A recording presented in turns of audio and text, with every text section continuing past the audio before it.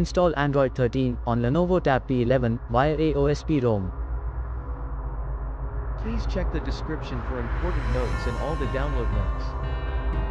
First, download ROM and GApps packages, then transfer the downloaded files to the phone storage.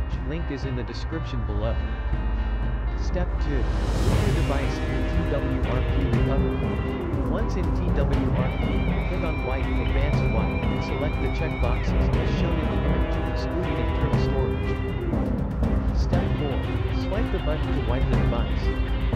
Step 5. Go back to the recovery main screen and tap on the Install button. Step 6. Navigate to the storage and select the ROM zip file. Step 7. Finally, swipe the button on the screen to install ROM file. Step 8. Flash the GApps zip package in the same manner. Step 9.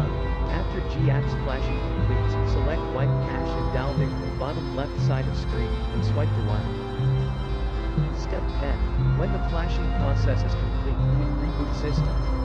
That's it, you have successfully installed the ROM on your device.